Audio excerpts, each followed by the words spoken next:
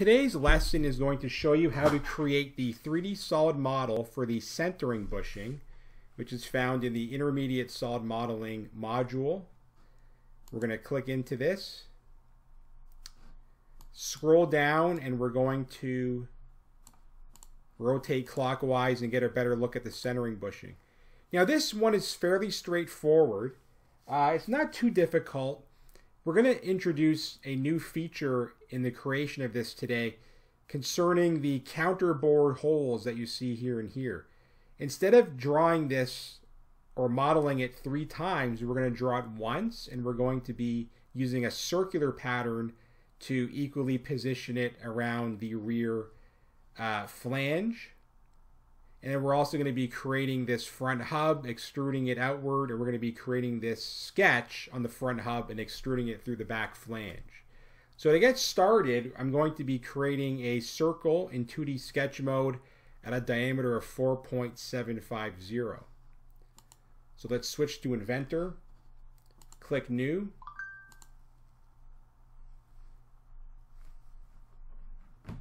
And this is English standard inch IPT.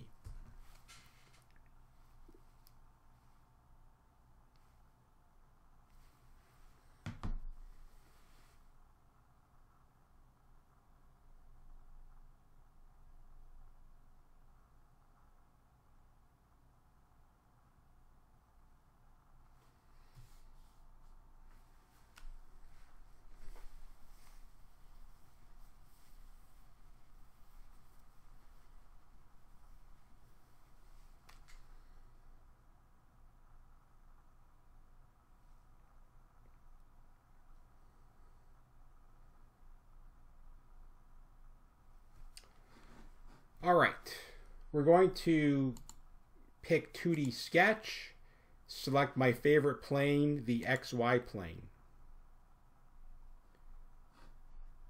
Circle at XY00 and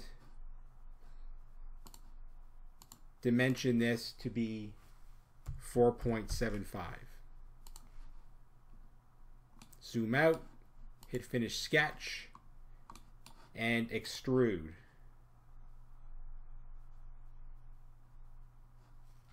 The thickness, according to the iPad sheet I'm referencing next to my screen, says that it is 0.620.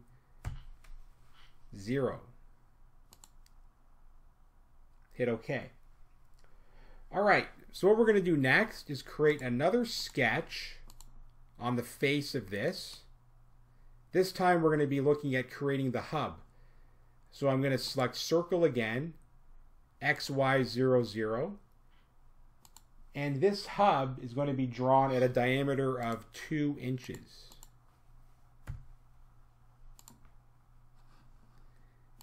And we're going to extrude it forward. And it doesn't actually give me the length of the hub itself. It only gives me the overall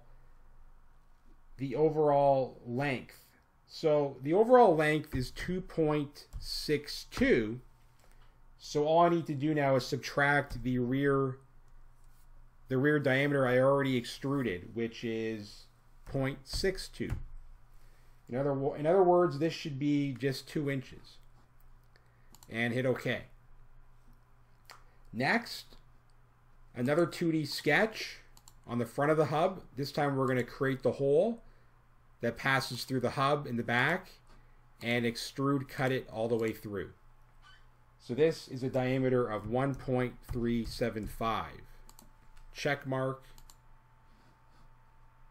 extrude, and we're going to go cut, and we're going to set the extents to all, and then hit OK.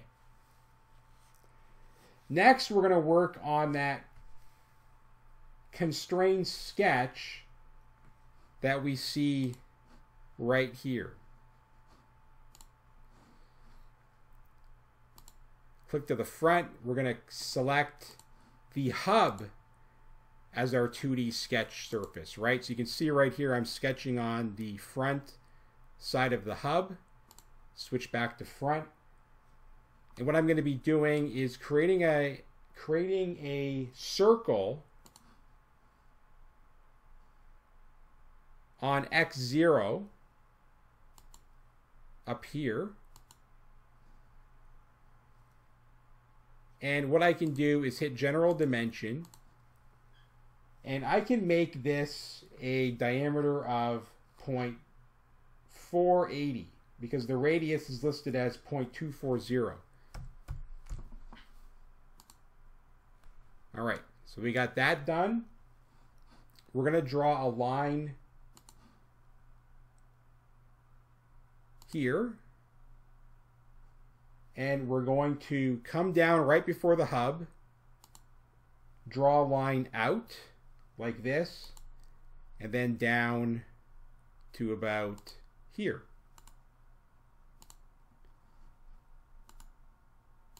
We're going to create another line here at our collinear point, touch to make this collinear, or to make this vertical, right? So we're keeping this line the same length as this line. We're coming out again. I'm just eyeballing this dimension, and I'm coming down until I reach the hub hole, like I did on this side.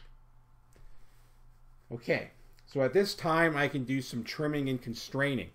So I'm going to be trimming away that part of the circle with a 2D sketch trim. And I'm going to be creating a dimension from the center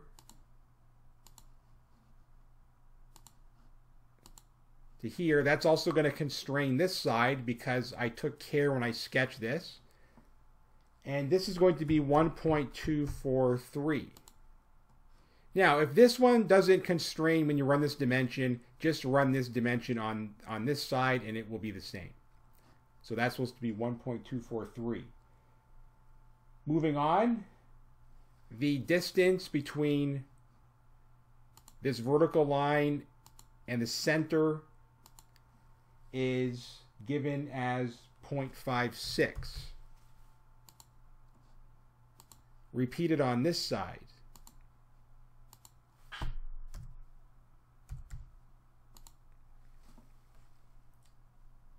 And from here to the center is listed as 0.42.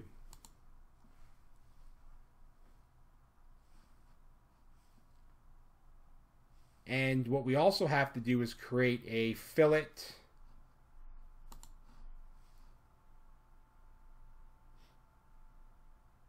at a value of 0.12. Here and here. We can run a dimension from here to here, set that 0.240 on each side. So just touch that origin. This is why starting drawings at the origin makes things so much easier. This is why, again, there's so many reasons why starting at XY00 is so advantageous. All right, the last thing we're going to do is create another circle. This is going to be, I can create this off to the side if I want, and I'll add some constraints. So I will make this concentric. So I'll select the circle I sketched, the hub. That will create a concentric constraint, giving them the same origin. And I can also make this equal. And then I'm going to trim. And now I have my completed constrained sketch. So at this time, I can hit Finish Sketch. Take a look at this from an isometric point of view. And we're going to activate this sketch as a profile and cut it from the front all the way through to the back. So hit Extrude. There's my profile. Cut all. Okay. And there I have it. Looks just like the sheet on the hub. All right.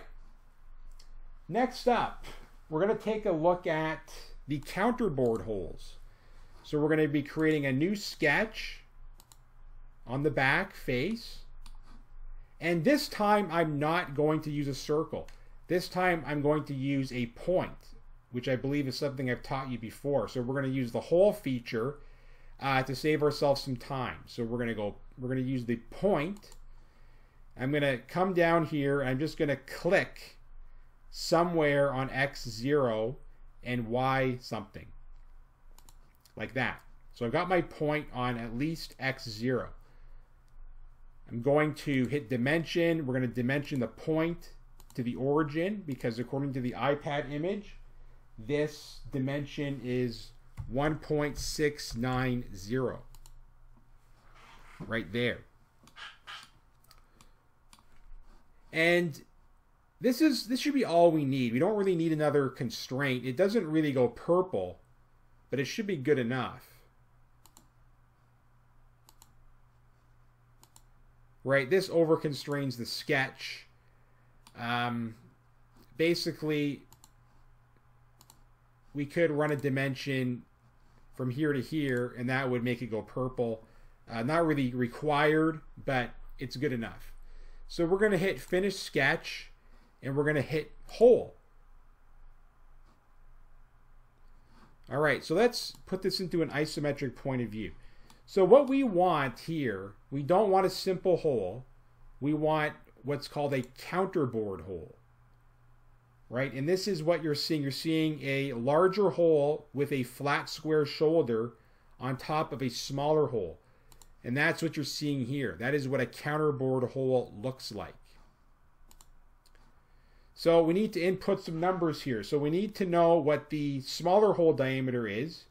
So it is listed as 0.375. So we're going to update that one first. And then the larger one can't be the same size, so it's listed as 0.750. Now that's going to take away those red zones, right? So no, that clears that up. And we need to know how deep this should go, right? So the counterbore hole is showing as a depth of 0.3. And then lastly, there's no termination here. So this smaller hole needs to go through the back. So we're going to take that and we're going to select through all. So we really only need 3 values here, right? So let's double check this. The smaller hole is 0.375. The larger diameter hole is 0.75.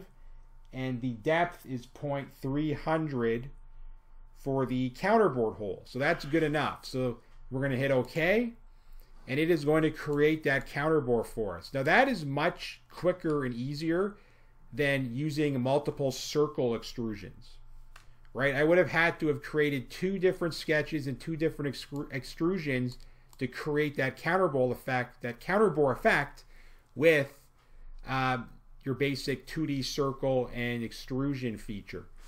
Right? And I'm trying to save time and I'm trying to save work as I do this. So next up, we're going to create the other 2 holes, but we're not going to be repeating the point and hole feature. We're going to be using the circular pattern.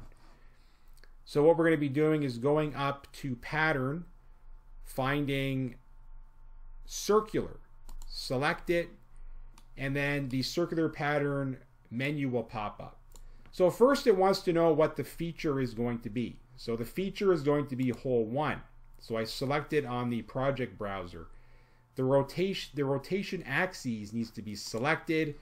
We're rotating it along the circumference of the rear flange. So I'm going to select the back here, and it's going to start to preview some of these for me. Now it's giving me a placement of 6. I don't need 6, I need 3 of these. So I'm going to change placement from 6 to 3, but it's equally spacing them along 360 degrees. Again, which is not what I want. I only want this to be done over half the diameter. So a whole circle is 360 degrees. What is half? Right? That's going to be 180. So I'm going to update this. And again, this still doesn't look the way I want it to look.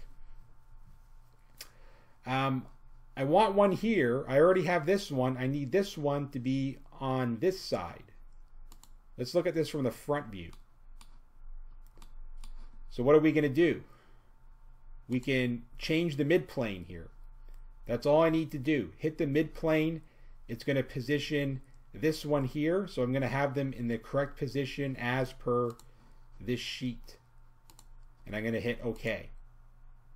And it creates them. So much, much quicker to use these features, hole and circular pattern. So there is the modeling completed for the centering bushing. I'd like you to complete this exercise the way I've shown you. I'd like you to start practicing some of these other commands, such as using your circle pattern and using your point in sketch mode and hole feature in your part feature. So we're going to hit File, Save As, and